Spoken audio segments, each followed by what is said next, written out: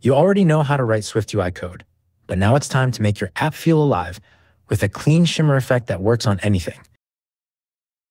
Before we dive in, if you enjoy tutorials like this, I'd love to hear your feedback. Hit the like button if you want more SwiftUI content like this. It helps a ton and keeps the series going. And if there's something specific you want to learn next, drop it in the comments. Let's build it together. Let's say you're building a SwiftUI app, and you want to add a cool shimmer animation to your buttons, or maybe a little glow on your text labels. Now you could rewrite that shimmer code again and again for every view, but that's messy and boring. So here's where ViewModifier comes in. It's like building a reusable effect. One box, one tool, that you can plug into any SwiftUI view, text, image, custom buttons, doesn't matter. You just add .shimmer and boom, it works. All right, this is our custom modifier. It's called Shimmer ViewModifier, and it takes in a few options. Speed, how fast the shimmer moves.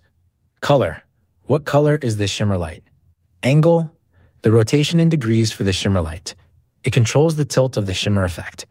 Animate opacity and animate scale, two little bonus effects if you want to make it pulse or grow slightly. And move, this is the trigger that makes the shimmer move. Now this weird content thing, that's the magic part. That's the view you're applying shimmer to. It could be text, a rectangle, even a full button. So imagine you have a rectangle width and height 100.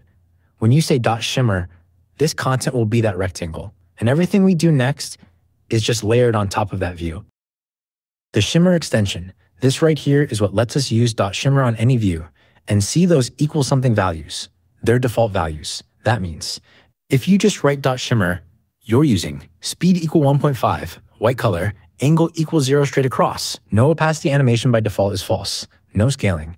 But if you want to customize it, just pass in what you need. Super flexible, super clean. All right, now we start building the actual shimmer. We use overlay, and inside that, we drop in Geometry Reader. But wait, what even is Geometry Reader? Think of it like a little SwiftUI spy. It tells us the exact size of the view we're applying this to, the width, and the height. Why do we need that?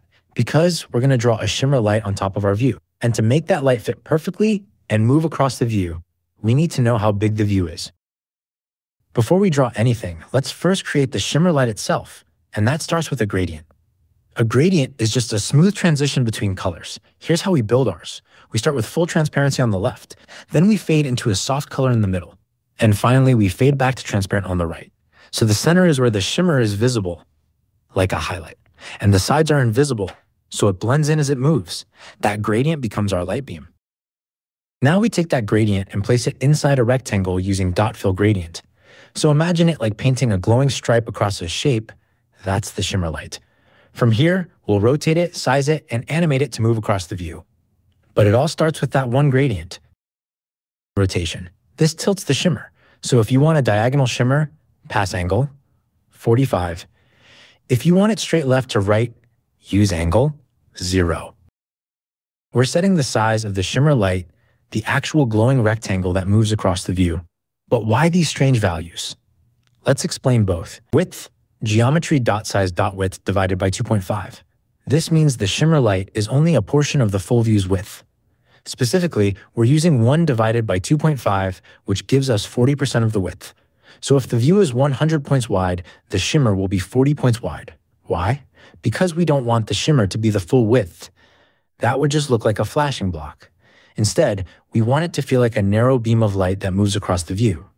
This thinner size creates that signature shimmer stripe. Then, height, geometry.size.height times 2. This makes the shimmer twice as tall as the view. Why? Because we're going to rotate the shimmer using an angle. And when you rotate a rectangle, the corners swing out and take more space. By making the shimmer taller, we make sure it still fully covers the view, even when it's tilted. Without this, the shimmer might not reach the top or bottom, and the effect would feel cut off. Now let's talk about offset. This is how we control where the shimmer light starts and ends. Let's break it down. We'll keep this simple. When move is false, we position the shimmer to the left of the view, way outside the screen. We use -1.4 times the width of the view. That means the shimmer is pushed about 140% to the left, completely off screen. Why such a big number? Because we want to make absolutely sure that the shimmer starts outside the view, even if the rotation tilts it a bit or it's extra wide. So we give it extra space, just to be safe. Then when move becomes true, we shift the shimmer to the right. We move it to 1.1 times the width. That's about 110% to the right.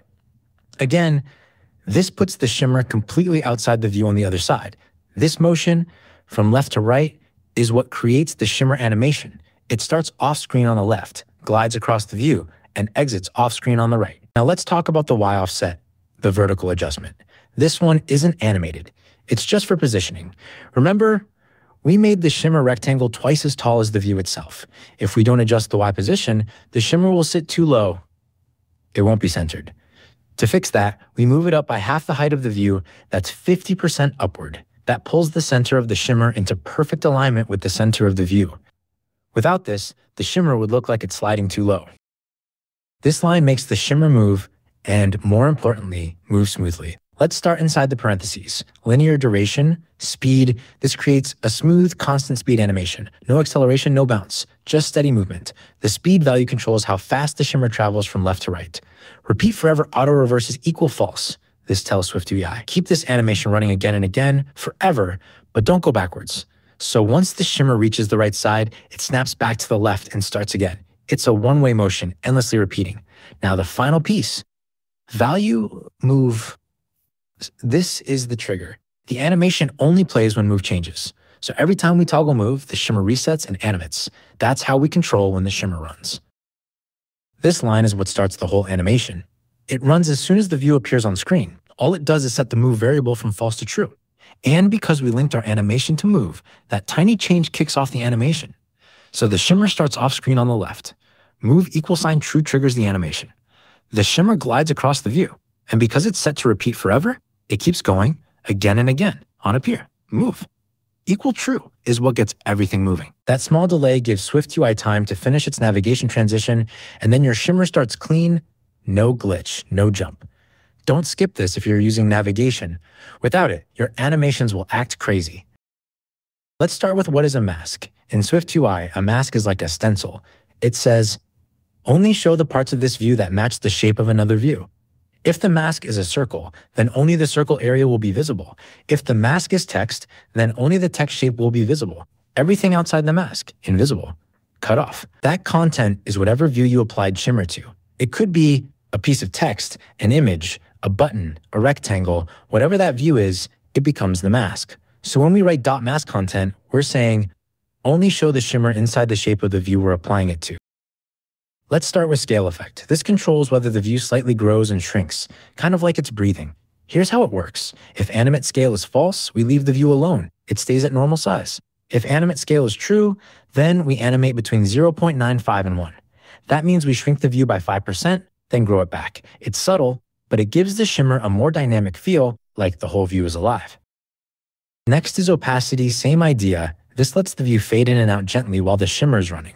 If animate opacity is false, we keep full opacity, always visible.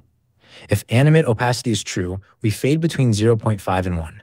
That means the view becomes 50% visible, then fades back in over and over.